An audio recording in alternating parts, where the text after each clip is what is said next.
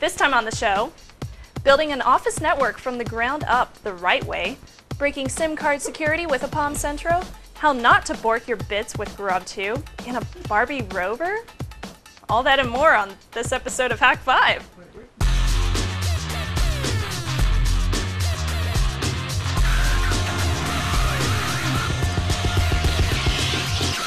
This episode of Hak5 is brought to you by GoDaddy, Squarespace, and the national fight against drunk driving. Over the limit, under arrest. Hey everybody, welcome to this week's episode of Hak5. I'm Matt Lestock. I'm Shannon Morse. I'm Darren Kitchen. This is Season 6, Episode 1 in the brand new Hak5 studio. Yes. Look at it, it's beautiful. The name of the show. It's so lovely. I love it. We spent quite a bit of time working... slaughtering goats, draining their blood. Exactly. It's a sacrificial thing. We ran out of goat blood. We had to slice, a little bit and be like, squirt, squirt. Well, because we're emo. Exactly. I'm just happy that we all put our own ideas and thoughts into it, and we combined all of our brains into one. Are you kidding me? We just said what worked over the last 5 seasons, and then just said, well, I really liked the bricks, and I really liked the whatever that stuff is, and how about we throw on some of that? I mean, red and anyway. You had that whole thing about how it's every aspect. I posed the question to Twitter and asked them. I said, what can you actually name all the different aspects of the set from seasons past? Mm-hmm. And there were only a couple of people that got it right out of the 20 or 30 that were actually responded. Because you put that crappy iPhone picture up on there, right? I posted your photo. That's BlackBerry photo. 3GS would have rocked it. Yeah. But anyway, so we've got a great episode. I am going to be still working out the kinks. It's understandable. I'm going to be showing you guys more of what we've actually got going on in a day-to-day aspect of information technology, systems admin, network admin kind of thing. I showed you ESXi last time, the last series, and today we're going to start a series kicking off network infrastructure, how to actually construct and build, plan, and deploy a network infrastructure based on your needs.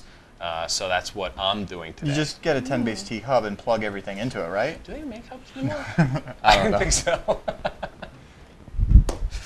But anyway, Shannon, you've got a ridiculous hack that I'm... Yeah, apparently you can bypass the SIM lock security on a Centro.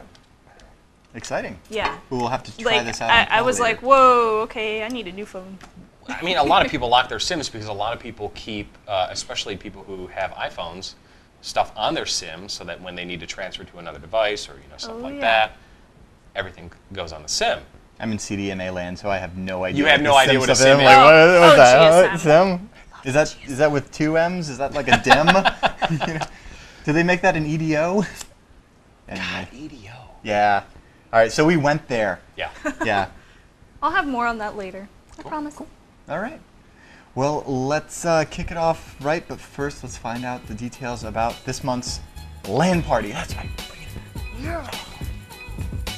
This month's LAN party is Call of Duty 4 Modern Warfare. We'll be playing at game.hak5.org on Saturday, September 5th. And you can sign up and vote for all of your favorite games over at hak5land.squarespace.com.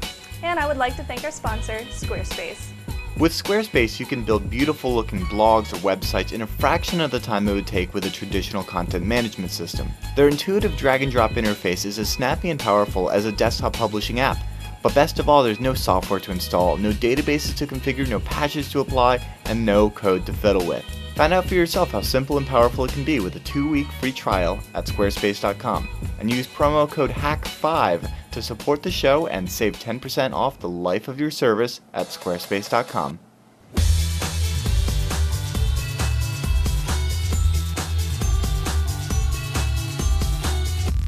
Hey, what's up, guys? All right, so here we are back in the set again. We're going to show you exactly what it takes to actually deploy and support and build the infrastructure that will go behind your ESXi or ESX or vSphere deployments that we actually highlighted weeks prior. I'm currently in a sticky situation where right now I've got a bottleneck on my network and I have no idea where it's at. From one end to another, I get about 14 megabytes a second throughput on a pure gigabit network. Between the front and the back end, we've got about 5 different 24-port gigabit Ethernet switches. Don't know exactly what the problem is because I don't have sufficient management capabilities to actually trace back where that problem is actually coming from. So the master plan here is to not only fix that problem, but future-proof ourselves later on down the line. Now, when I say future-proof, most of you walk into a place, whether it be a network closet or a data center, with stuff already pre-configured and already in production. The problem there is you have your own way of doing things. Probably the way that things have been done are not to best practices. So what we want to do is we want to live migrate our existing hodgepodge solution to a best practices or as best as we can possibly get practices solution. So what I've actually chosen to do is we're going to actually repatch all of our connections. We're going to replace all the switches. We're going to stack the switches, and we're also going to VLAN and make sure we have QoS enabled on all of our solutions that we possibly can. That includes VoIP.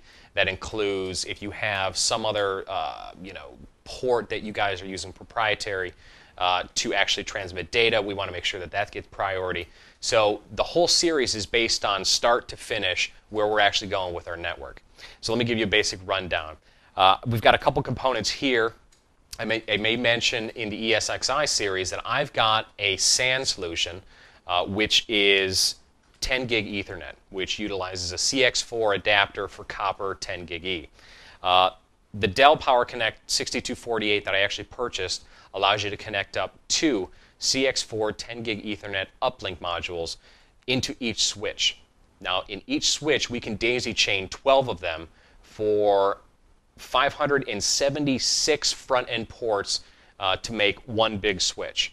Beyond that, we can actually connect 10 gig Ethernet uplinks into the system so that we can actually connect servers, SANs, whatever we want to utilize the CX4 adapter. In addition, we've got 48 gigabit stacking modules on the back of the unit so that we can have high-speed communication between each switch. We've also got Leviton Extreme 6 Plus, which are Cat6 certified connectors, which make it pretty easy to mix and match or swap in and out. The biggest problem with standard patch panels are your tone generator and your tone wand. With the Leviton series, because of the keystone jacks that we've actually got to utilize, we can say, okay, port 1 on this patch panel corroborates to port 1 on the other patch panel in our server rack. And that's the other thing that I want to let you guys know about.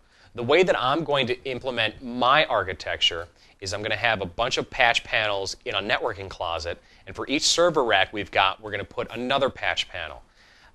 It makes things a whole lot more modular in the event that you ever need to move, that you ever need to reconstruct, or actually trace back and make changes to your existing patch interface. So that's kind of a high-level overview of exactly what we're going to do to try and bring my network up to date. And a lot of the same principles will apply to your network as well. If you have any questions, feel free to hit me up at matt@hak5.org, or you can hit me up at forums.hak5.org. Coming up, Shannon's got SIM pin bypassing via the Palm Centro, and Darren's going to keep us up to date with everything that is community related. This week we want to highlight some of the grand geekery found across the vast Hak5 community. Now this bit of brilliance comes from the Hak5 forums from none other than Aloysius89. Now, him and 2 of his buddies built this sweet little internet-enabled rover based on none other than a Barbie Power Wheels. Remember this from the 90s? Dude, I totally wanted one. G.I. Joe, not the Barbie one. Anyway, point being, he has this beautiful website put together that documents the whole project. So the hardware, the electronics, the code, it's all there for you guys to enjoy. So I definitely encourage you to check it out. There's videos and everything linked up in our show notes. And of course, if you guys want to nominate a community project to be featured on the show, just go ahead and email us or just click contact at the top of hak5.org. And of course, we want to thank one of our excellent sponsors, the National Fight Against Drunk Driving. Listen people, alcohol, drugs, and driving do not mix, and the message is pretty clear. Drinking and driving, over the limit, under arrest. Don't put yourself or others in danger. Police will be out in force from August 21st through Labor Day weekend, cracking down on drunk drivers. Beyond just putting your life or mine at risk, you could cost yourself a bundle of time and money, loss of driver's license, higher insurance rates, and dozens of other expenses from attorney's fees, fines, costs of towing, repairs, loss of work, the list goes on and on. Drinking and driving is so easy to avoid. Go out, have fun, just plan ahead. Get a designated driver, call a taxi, take the bus, or rent a limo. They're actually pretty cheap when you split it up between half a dozen people. Crushed velvet and I need a smile. A new religion. Sorry. So I have this friend online who came up to me and he was like, what kind of security do you use for your Palm Centro? And I was like, that's a good question. So I actually searched for Palm security, Palm Centro security, and I found out that there is a bypass by using the SIM pin lock that you can bypass and find all of the hardware information on a Palm Centro. I didn't realize that Centro's, I haven't used a Palm in years, but I didn't realize the security was a big deal. That like, yeah, actually I had to use like a security suite. So I mean, there's like, exploits and stuff for this phone? There is. It's really weird. Well, first of all, you know what a pin code is, or do you? Well, the puck code? yeah. I understand the pin is, your typical 4-digit. Yeah. I mean, you know what? Honestly, the only time I've ever used it is on a candy bar phone when I used to pop it in my pocket and accidentally butt dial people. Yeah. So, Who hasn't? But I've never used it to secure my phone because I've always imagined if somebody really wanted to, they'd just take my BlackBerry and then pull the SD card out of the back of it, and that'd be game over. Well, these little SIM card guys, see, ta-da! Woohoo! They're itty-bitty, but they store all sorts of information that is basically a unique identifier for yourself so that your network knows who you are. No matter what phone you're using, you can transfer it to every single phone if you're on a GSM network. It stores your contacts, your SMS messages, your country code and your mobile network code, all sorts of different codes, tons and tons of data. And one thing that it protects as well is this SIM pin password and your puck password in case you forget your SIM and you lock yourselves out. So you need your puck password, which is your kind of like a serial number. Okay, for so that pin phone. on the SIM is what locks my phone. Yes. Great. And you said there's a way around it on the Centro? There is. Would you like to see it? Yeah, I would love to see. So how do we go about this? Okay, For well, the first of all, 3 Palm users in the audience. I had to set up my phone lock, so I went over into the phone lock menu and typed in my password, and then I shut off my phone. Right. And then when it power cycles, comes back on, and I see this. Okay. Then I The- just enter in a couple of numbers and Yeah, I it get says rejected. unlock SIM. I have to enter in my 4-digit password, and then I can get back into the phone. I can unlock it. I can make calls, do email. I can get on the internet, whatever I want. Right. Well, Well, we don't know the password the because thing we just is, stole Paul's Yeah. Palm Centro because he's now not a Mac user. He's a and I know that if I try it 4 times or 3 times, then it'll completely lock me out, and Oh, they'll say great. you'll need your puck code. And the only way you can get that is by like going to the store or going online. and that would to require your a little bit account. of social engineering. Yeah. And there's basically no sense in brute forcing it. But okay, So I don't want to hit OK, and cancel does nothing. So emergency call is the one that you want to pay attention to. Mm-hmm. So I hit emergency call, hit *2, the phone key, and I want to hang up that emergency call before it goes through. Yeah, we don't want to be dialing 911 here on Hak5. Oops. And now I'm into the hardware. Oh, great! You've got your calendar right there. We see that we've got Busch Gardens tomorrow. I Excellent. have my calendar. I can see the email that I've already downloaded onto my phone, all my SMS right, because messages. you pop your mail from Gmail. I have all of my contacts on here. Everything. There's even pictures on here that you can access just by doing the emergency call thing. You can access a person's life. I could access all of my notes in here. Like if somebody stored their passwords inside of their notes or their, no, that's a very bad idea, or Yeah. any kind of information in there, it would completely ruin your life if somebody was able to do that. Dude, that would suck. Yeah. I'm trying to like wrap my head around It's a little scary, isn't it? Right. No, but this is just for the Centro, though, right? And it as far as I know. And this doesn't give us there's access probably other to... phones like it, but Now, haven't found from what I understand, you're saying that there's a lot of information stored in the SIM, but the way I hear it is that the SIM actually, like, as far as contacts are concerned, only actually carries like the name and the phone number. So Yes. for most smartphones, you've got mobile, home, work. yes, you've got exactly. So they're all stored on your photos hardware. and everything. So this just gets you access to the hardware. That's still really cool. Now, the thing is, there are ways to keep yourself from having this problem. Okay. You can download certain types of extra security for your Palm Centro. There's one that I checked out on a whole bunch of different forums. It does cost $12. Not too cool for an application. It's called Warden Security for the Palm Centro. And apparently everybody says that it's a really good one. Meh. I'm not going to All spend $12 though, because I keep my phone on me at all times. So I'm not too worried. Except for when you lose electronics and cab rides in Toronto. It happens. That was just my camera. Okay. No worries. Sweet. Well, I'm stoked. I think we should do a lot more SIM hacking, if you will. I agree. So let's go ahead and import some fun hardware from China and see what kind of fun stuff we can do. So if you guys have some ideas on maybe some SIM unlocking, some phone bypasses, definitely hit me up. My email is snubs@hak5.org, or you can catch me on the forums. I'm always there. All right, and coming up in just a bit, I'm going to be talking to you guys about Grub 2, and we're going to wrap this bad boy up. But first, let's head over to Matt and see what's going on with trivia. So our last contest was, using the clues in episode 525, what is the address of the Hack Beach House? Our winner last time was Beekman, who not only provides the address, but also photos of the beach house with interior and a full floor plan. Beekman goes on to quote River Phoenix from Sneakers, "It's fascinating what $50 will get you at the county recorder's office." Touche, Beekman, touche. This week's contest is one for the Photoshop and After Effects crowds. Get creative with the assets at hak5.org/LCD wall and come up with your own graphic loop for our new LCD wall. The winner will receive Pronobozo's CD0=1=everything along with an awesome Hak5 swag bag. Not only that, but the winner will also use the winning graphics in an upcoming episode of Hak5. Head on over to hak5.org/LCD wall and make sure your entries are submitted by September 3rd. Also want to thank GoDaddy for sponsoring this week's episode of Hak5. Keep your personal information away from spammers, hackers, and your crazy ex-roommate. Private domain registration from GoDaddy.com protects your privacy by keeping your address, phone number, and more out of the public database. Check out revision3.com/GoDaddy for all of our GoDaddy codes and offers. Here we go, here we go, here we go, here we go, here we go.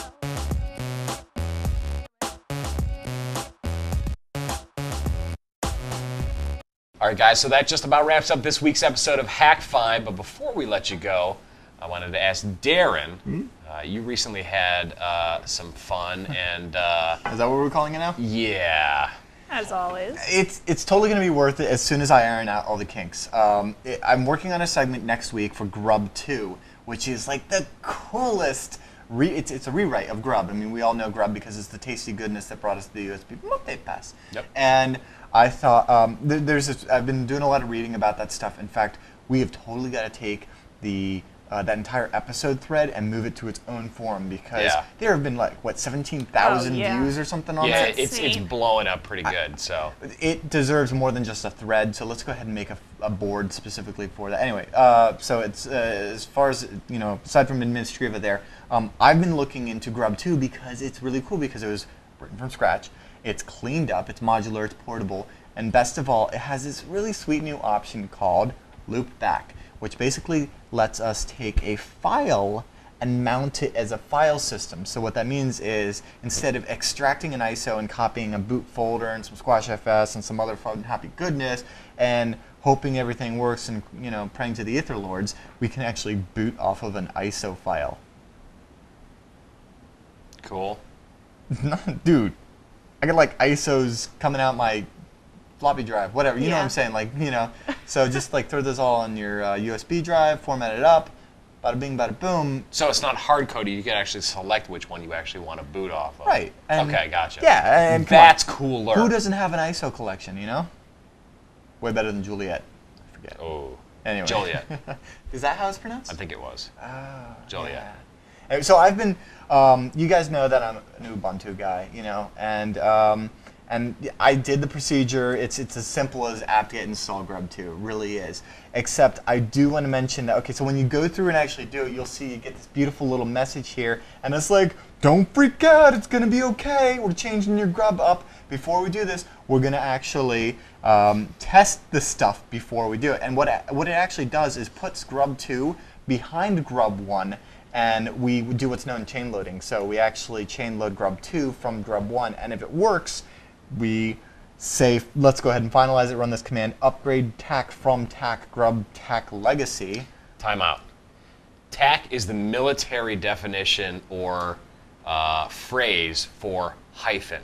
Or dash. You know, Or I actually heard dash. that come up recently. Did you Yeah. really? Yeah. Did you get emails about There's a that? bunch of people that wanted to know where the hell did TAC come WTF from? is TAC. You know, Military it came from explanation It came from Mubix. or pronunciation of He's sitting the right term there. You could hyphen. cross cut to that guy. Are we right? Yeah. Mubix is not. He's shaking his head. All right, He's there we giving go. us the international All right. sign. It does that sometimes. Continue. So, point being, you just pray to the other lords, and I got to the point where it's like moment of truth. You know, let's go ahead and try that chain loading, and I got that beautiful like file not found, error 15. Nothing works. No, and I'm like sitting there like, oh no, all of my pineapple code was on that. This is bad. And it turns out that it was good that I actually made this mistake because I got very intimate with Grub. Yeah. We had moments there, and we really connected. I feel like there's something to be had. But there's command You keep lines that that you shit can to actually. yourself. Yeah, well, there's command lines that you can do to. They changed instead of starting with 0, they start with 1 on a partition, and then they forgot to put /boot in the thing. And then I'm an idiot that actually used Wooby because I'm lame and boring and just installed it that way. So I'm going to redo my entire laptop now. But I got everything working now. It's pretty easy to just edit the entries. So that's what I'm working on. So if you're, Grub Fiend, hit me up because we are having some fun next week. So you're going to show us a bunch of the We're reasons upgrading why you would actually use Grub 2 over Grub 1, benefits of so on and so forth, and And some we're of the making it- caveats as well. Yeah, prettier. I like Lilo. Paul likes Lilo, but he can go to his happy EFI Apple land and just crawl into a bus. I think he just doesn't know how to pronounce Lilu. Aww. No. Multipass. Is Lilo like Anaconda? No, Anaconda isn't. Nah, I'm kidding. Anyway. Yeah, whatever. Shannon. More of these. Yes. So we have a group, and I know all of y'all out there haven't joined it yet, so you need to join it because I came up with the sweetest name for this group. It's called facebook.com/technolust. So if you don't join, I'm going to track you down. I'm just kidding. Wait, what was it? I'm sorry. She moved to Virginia 14 months ago. And congrats on the y'all. Oh, honey, I was saying y'all way before I moved over here. Oh, that's right, Missouri, right? yeah. Missouri land? Y'all North Carolina. bull crap. Yeah. Y'all. So, I do want to mention something real quick before you get to that. Mad props to Blake Stevenson. If you've been going oohing and awing over the sweet new graphics on the Hak5 website, on the motion graphics that I'm going to slave over here shortly. So you have finished them. I've finished, of course, if this is airing. That means that I was actually able to take those beautiful vectors that he put together, those awesome cartoon figures of us, and turn it into something half decent. So, rock on. So Question. thank you to him. USB switchblade shirt. Is it coming? Did we get a question about that? Yes. Okay. Yes. Yeah, I'll A make it couple. happen. Yeah. There you go. All right. As well as restocking the other stuff. Anyway, Whatever. yeah, store. The other thing we want to let you guys know about is we're going to be doing Hak5, or actually what we call the Hak5 Labs. So we're going to take ideas, segment improvements, things like that. And we're actually going to take your suggestions, your ideas, and your comments and form that into our show and give you mad props where due. So if you have any questions or comments, hit us up, feedback@hak5.org or labs@hak5.org. Right. Check the website Yeah. for information on when the live labs are going to go on. We'll all be here. This is the thing that we're using, that special cool technology where we can all sign into a special thing, get our hands dirty with some remote sessions. Yes. It really is like a hands-on environment Yes. thing. Okay, cool. Because That's cool. I think it's great I'm to very bring new excited. people into the show using this technology, as well as off-show, off-camera, during like Hak5 Live style with the Hack House. Yeah. Getting your hands dirty, just playing with technology with kids. So you guys are all Yeah. invited. We're going to create a forum and create the email address. So head on over to forums.hak5.org and like Dead labs at 5 all over. hak5.org. Dead Yes. It But is. more. Like 4 people are like, wow. 4 people. Yes, Thank you, fam. Moonlit. I'm Yeah, looking at fam. you, buddy. Is it fam? Fam. Fam doesn't watch. No, that's true. Yeah. We love you guys. All right. That just about wraps up this season 6, episode 1 episode of Hak5. Season My 1, name is wow. Darren Kitchen. I'm Shannon Morris. And I'm Matt Lestock, and we're reminding you to trust your techno lust. But you always forget. Yes, we have to Always remind you every forget. time. It's like Sunday morning, you turn on like public Sunday access, morning, and it's like there's always like the dude How's and that you song go? remind me of Jesus. Yo.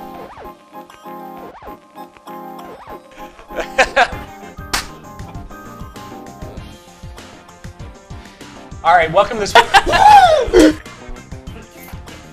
thing I'm over here. Okay. It's not like watermelons now.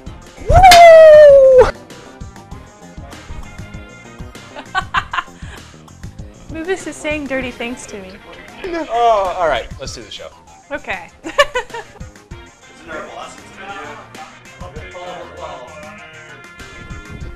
All sorts of covered. Oh, okay. All right, drop the squeegee. You sure? Yes, drop him. All right. That was awesome. Well, Paul's laughing. It must have been good.